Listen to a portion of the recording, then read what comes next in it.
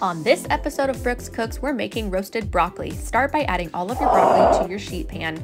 And you might not know that if you smack it a little bit, it helps bring all those juices out. Oh no, that's not funny, mister. Brooks, our chef has gone rogue. We need that broccoli. We're going to cook it. How are we going to show everybody how to do it? Okay, we're back. So arrange your broccoli and sliced onion if you wish, plus some salt, some minced garlic, and some butter.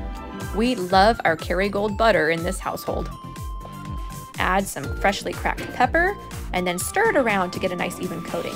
Now we like to use a combination of butter and oil, so that's what you'll see here. Are we out of oil? Well, no, I think we've got enough. I will argue with the chef. Sometimes the talent is so demanding. So roast this at 400 degrees until done. Enjoy.